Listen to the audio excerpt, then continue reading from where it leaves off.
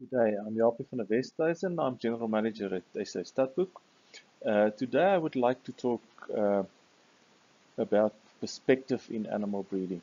Um, I'll get to the reason why this short video is being made, but I think it's becoming more and more important um, as breeders and people in the livestock industry are bombarded with a lot of facts and so-called facts and knowledge and opinions about this different aspects of animal breeding, that I think it's good to have some perspective as to what certain terms mean and how all these different aspects fit in together in animal breeding. So the subtitle here is Objectives, Criteria, Recording, Genetic Merit, and Mating. So those are all very important aspects in animal breeding, and that's a reason for it. So just to recap then on the why of this video, I really, if I read in the popular press or on social media, and I see the debates going on, I just realize that there's so much confusion, and some people are so adamant in their opinions, and sometimes these opinionated persons they carry the most weight in decision making sometimes, and I'm worried about that. So, and I think there's confusion about certain concepts. Concept of breeding objectives criteria. What is that?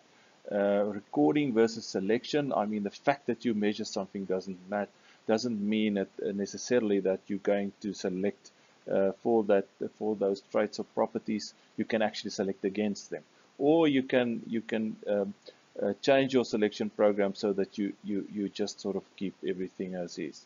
Um, also and that also goes to the next point: genetic merit versus selection.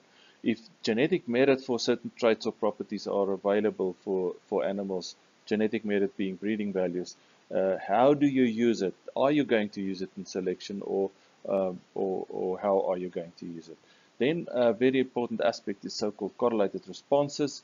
Especially when you select for any trait, you're going to end up with some correlated responses for other traits. Just about every trait possible or property of an animal is linked to another trait or property. So selection for one will definitely influence some other traits. Uh, then important breeding versus mating practices. What is breeding? What is mating? And then I think the big debate is production per animal versus profit per hectare, for example. And these things are not exclusive of each or inclusive of each other. It's all a matter of how you use the figures and how you have your selection and mating programs running for your animals.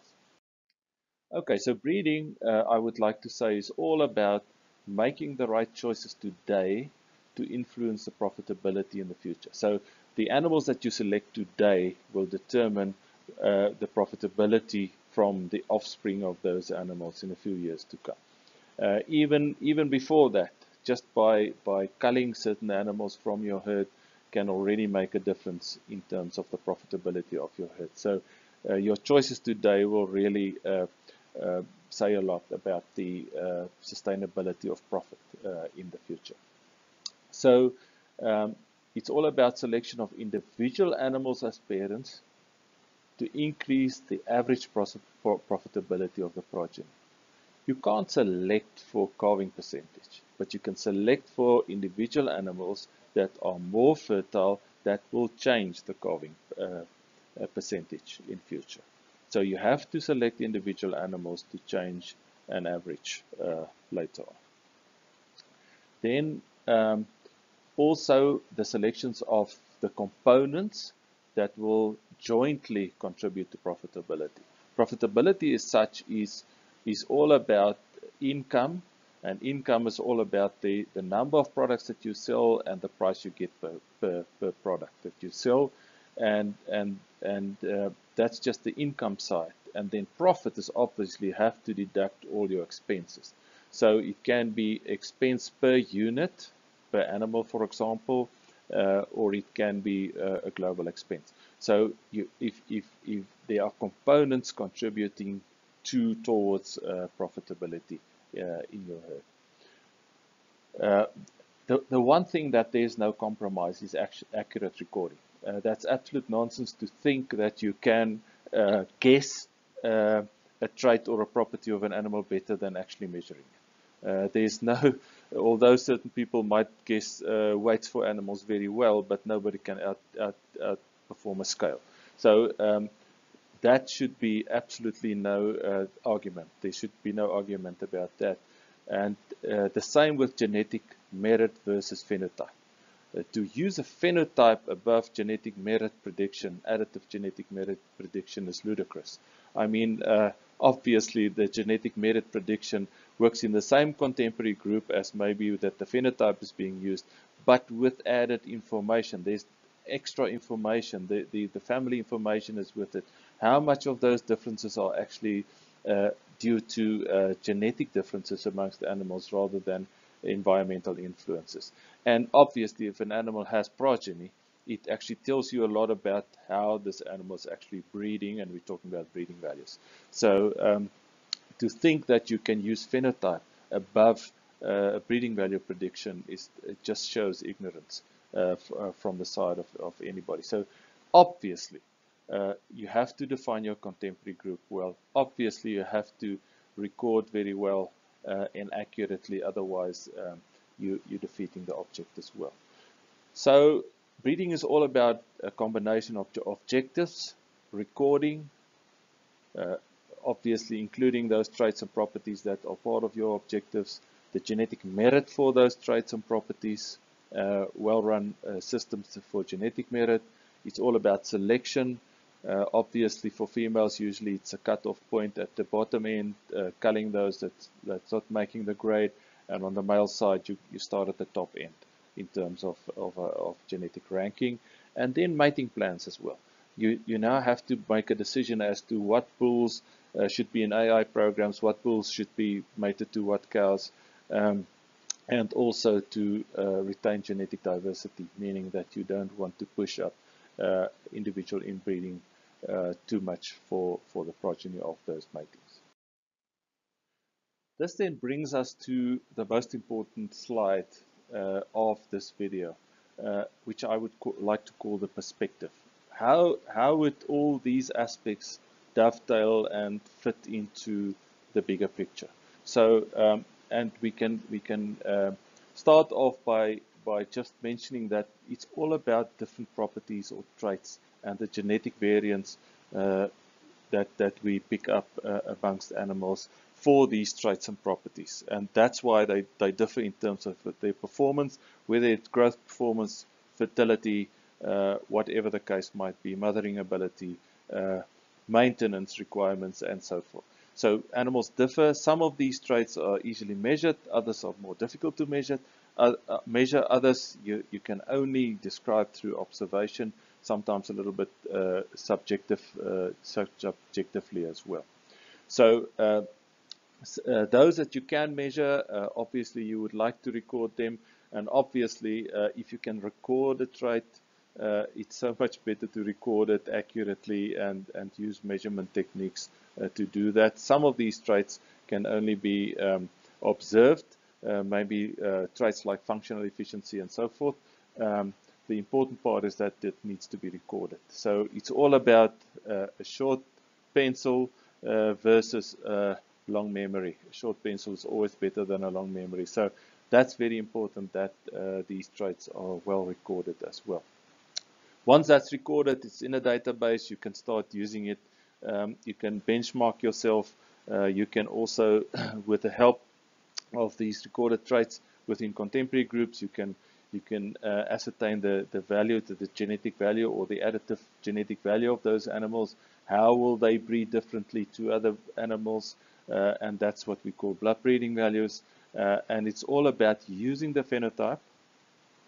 Remember, using the phenotype within a contemporary group, comparing those animals' performance or recording to the average of the group, which were in the same environmental conditions, And that deviation, but how much of that deviation can be transferred to the next generation? Only as you determine the additive variance or the heritability of the trait. So the point of departure is the actual measurement. There's no magic in it. But animals also share common genes with their families, with their half brothers, half sisters, mother, father, progeny, and that also contributes to how animals actually differ genetically amongst themselves, and that's a breeding value. How will the animal breed? Okay, so it can be any trait, any measured trait for that matter. So once you've established your role in the industry, once you know where you are, what the variation is available for you, you can set your objective.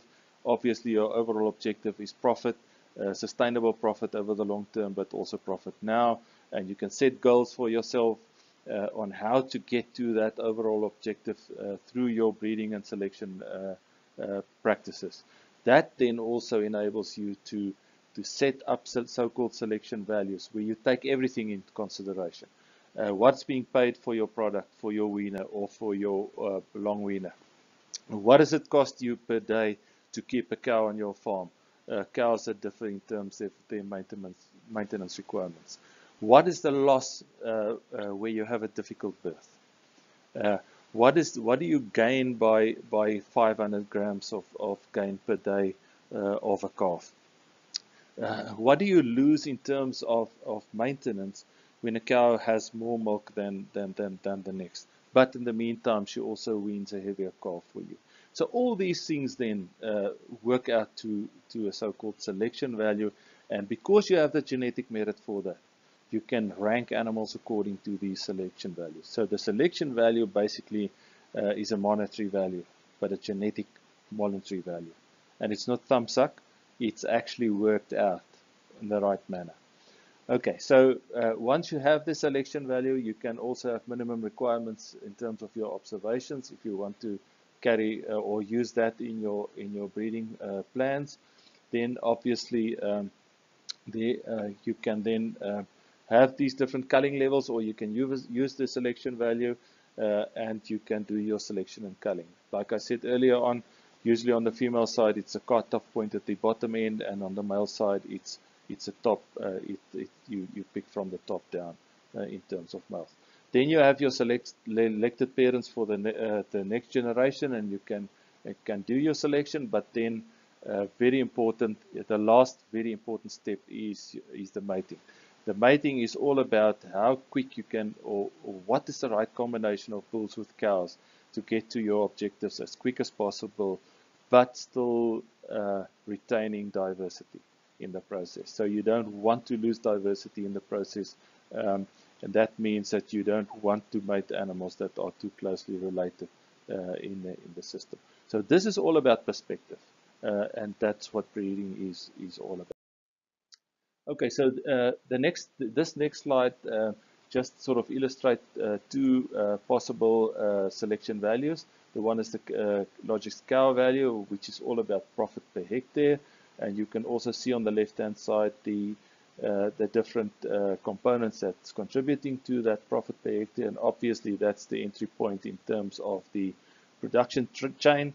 The next one is feedlot profitability, but obviously the next step in the production chain, it's all about the differences that can be made in terms of feedlot profitability. So your cow value is all about profit per hectare. So that's the difference. Those little components actually contribute to differences amongst cows, genetic differences amongst cows. And remember, it's all about the progeny of those cows. And obviously, you will also select a bull based on cow value, because his daughters have to perform in terms of profit per head. Okay, so basically we've gone the full circle now. It's all about genetic merit. And for genetic merit, you have to know what the traits are. You have to record them accurately. The guys on this side, the scientists, the real scientists, not the propagandists, need to do the model specification, the variance, covariance estimation, that's the heritabilities and the genetic correlations. They have to apply the right methodology. to actually ascertain the additive genetic value, the actual value that can be transferred to the next generation. And lately we also started incorporating genomic information in that. The selection indices, heritabilities and genetic correlation needs to be taken into consideration. The whole payment system, what do you get per kilogram for a weaner or for a long weaner? What does it cost you to keep that cow? What is the offset value for each breeding value increase in milk in terms of maintenance requirements for the cow, but also weight for the calf?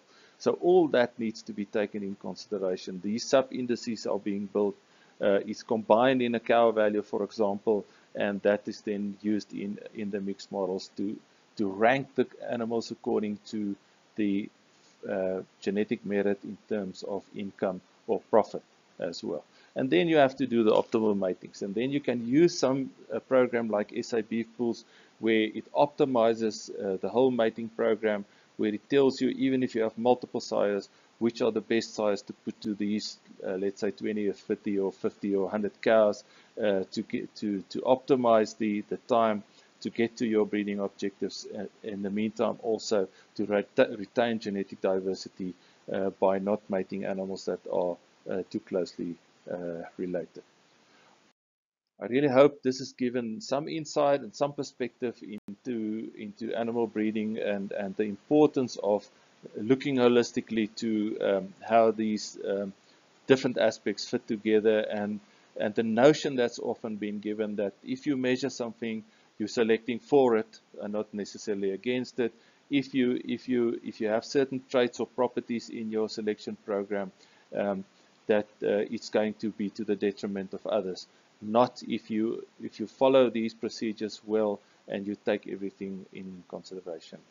I really thank you for your time and good breeding in your herd, and hopefully we will follow on with some other insights as well. Thank you very much.